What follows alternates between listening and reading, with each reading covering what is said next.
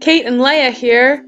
We're from Walking Mountains, and we are out and about learning about how animals can hide in plain sight. Leia!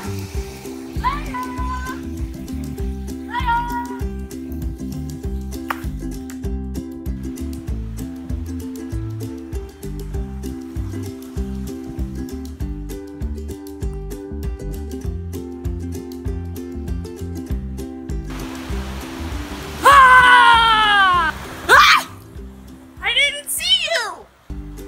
That's the point. I was blending in. It's called camouflage. Camouflage? Oh, like what hunters wear. Yeah, but nature did it first. There are so many animals that are able to blend into their surroundings.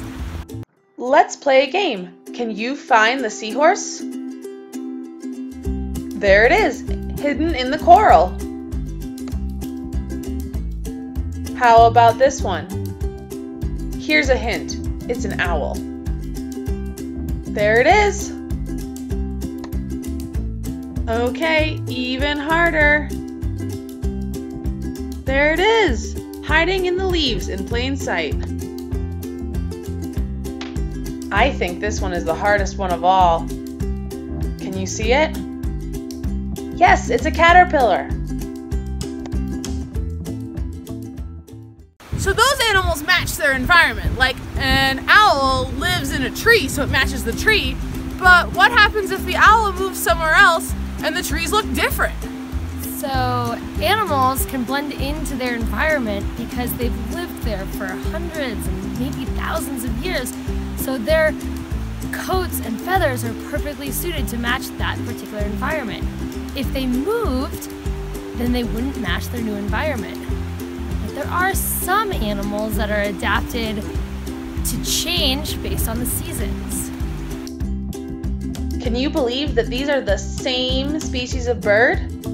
One is in its summer feathers and the other one is in its winter feathers. Can you guess which one's which? Yup, the one on the left is summer and the one on the right is winter. So I understand that animals can blend in and camouflage, but why do they camouflage? Well, have you ever had a moose burger or owl nuggets? Oh, I've had a moose burger. That's pretty tasty. Okay, I see. So animals blend in so that way they don't get eaten by predators. That's right. And predators blend in so they can sneak up on their prey. Oh, that reminds me of a game. I love games! So to play this game, you need at least one other person so siblings or parents can play. And most importantly, you need to be outside. Now, one person is going to be the snowshoe hare. That's like being it. Everyone else is going to be predators. Can you think of a predator that might eat a snowshoe hare? Me. You're right! A coyote eats a snowshoe hare. So, the snowshoe hare is gonna cover their eyes and count to 20 really, really slow to give the coyotes time to hide.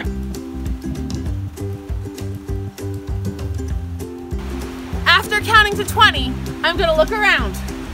I can't move from my spot because I don't want to get eaten by the predators. Now, if I see anyone, I can call their name and they know that I found them and they have to come stand with me. The last person hiding is the winner. If you have a tie and two people are still hiding, whoever is closest to you is the winner, because that is the animal or the predator that would be the closest to eating the prey. Now, where is Leia? Leia! Leia! I can't find her. There she is! Man, how did I not see her? Looks like Leia took a lot of tips from nature. The colors she was wearing matched the tree that she was hiding behind. She was very, very still. and didn't move or wiggle, and she was very quiet. Do you think that animals in the wild do this? Now that you know how to play, head outside and give it a try.